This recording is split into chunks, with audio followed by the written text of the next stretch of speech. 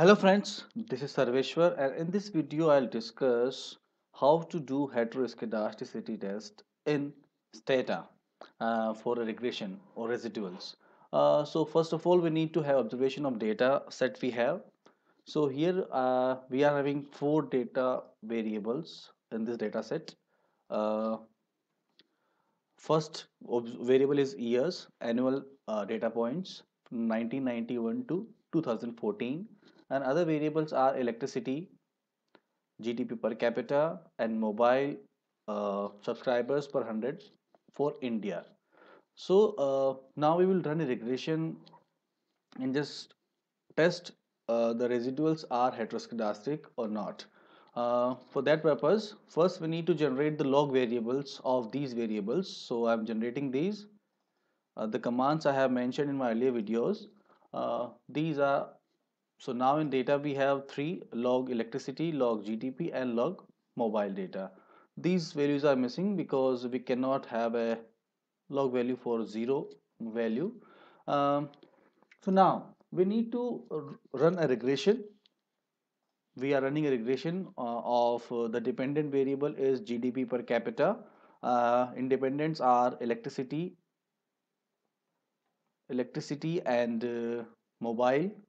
Uh, Enter. So this is the regression results. Here we can see F statistics is highly significant. P value is less than 0.05. Similarly, the individual coefficients are having the P values less than 0.05. So our model is valid and individual coefficients are also significant. So now we want to test the model we are running and the residuals we are getting. The residuals, are these residuals homoscedastic or not? For that purpose, we can do by two ways, by graphical method, and we can do by some formal test like Breush-Pegan test. So how to do that? First of all, the residual we are having, we need to plot them.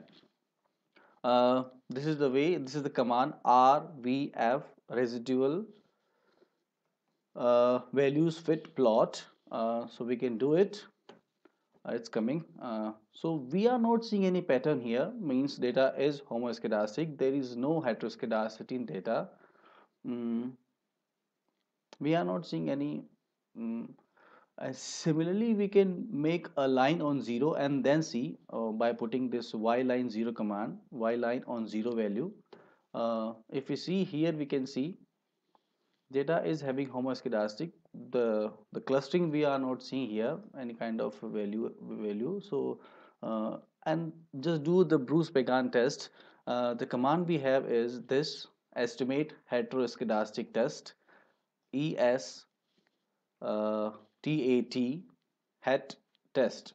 So if we do it, we see the null hypothesis is constant variance, means there is no heteroscedasticity in data, and the p-value is more than 0.05, so we can't reject the null hypothesis of constant variance. So our data is free of heteroscedasticity.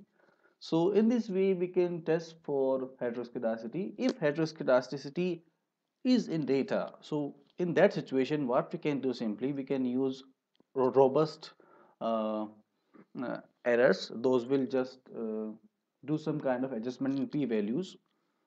So this is the way, friends, we can do heteroscedasticity test for our residuals regression. Keep watching.